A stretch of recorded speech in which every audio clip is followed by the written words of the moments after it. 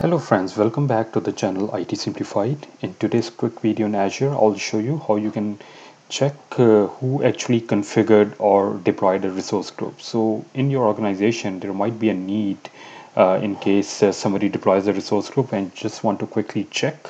And there are a couple of ways to do that. The functionality that I'm going to show you is through the activity log. So say for example, I want to find out who created this resource group with the name RG1. So you can go and expand this, and at this plate you see you have the activity log. You can go and expand activity log, and you'll see that this was created by Girish. So you see I have all the stamps over here that this was created by Girish Sharma. So this is one of the way that you can do and check.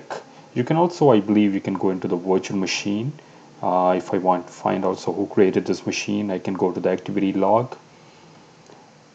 and you'll see that that the event was initiated. So who restarted all those things that were done on this machine, you can find out.